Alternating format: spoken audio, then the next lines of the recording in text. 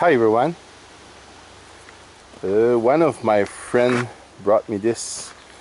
This is an aerator to put behind your lawn tractor,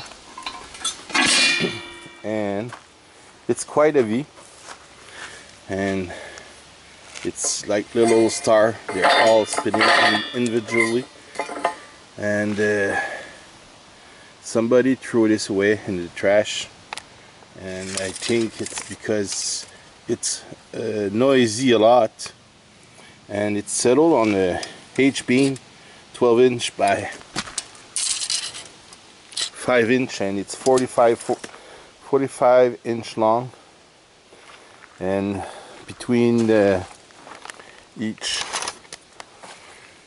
it's about 2-inch between each, and this thing is about 38-inch long from those teeth there to those teeth there. I think they throw it away, guys, because it's so noisy. It's unbelievable. I did try it. We'll show you just by rolling it by hand here.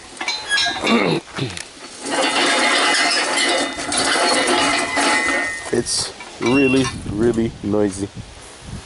I did try it on my neighbor's lawn, and I did have to put some earplugs.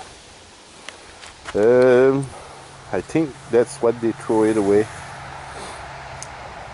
One thing I don't like about it is there's no wheel on it.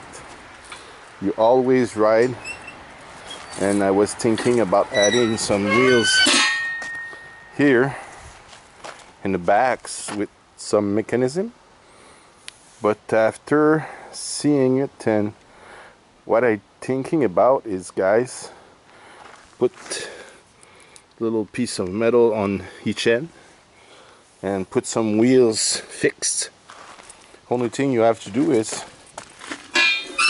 you turn it around like this, and it will sit on its wheel. So no complication, no mechanism to make, just two little bracket with wheels on them, and it's quite heavy. It did a quite fine job. As you can see here in the ground, this is hard sand, and it did some pretty nice holes in the lawn. It seems to be working nice. It's a little bit heavy to pull behind a small tractor, guys. You need my tractor is 14 horsepower, and it was pulling it, but the thing is, I was mowing the lawn, and you're using a lot of power to mow the lawn, and it looks like it was struggling a little bit, but pretty nice little aerator, guys. It's noisy a lot. What I'm thinking about, let me pull this in here. We'll show you. Each wheel is individual. The shaft look like it's a 1-inch shaft, and what I'm thinking is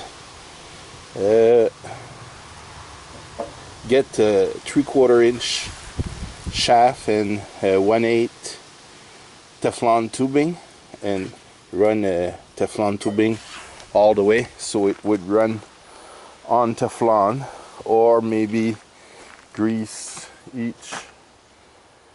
each little wheel individually, and maybe it would be less noisy. It doesn't seem to have any oil between them. It seems to be rusty there, so but I'm thinking about Teflon tubing inside, and shrink the shaft to 3/4 inch. That's what I'm thinking about, and that's it. So tell me what you think in the comment below. Don't forget to put a thumbs up, and click the little bell if you want to see when I posting some videos. Thanks again for watching.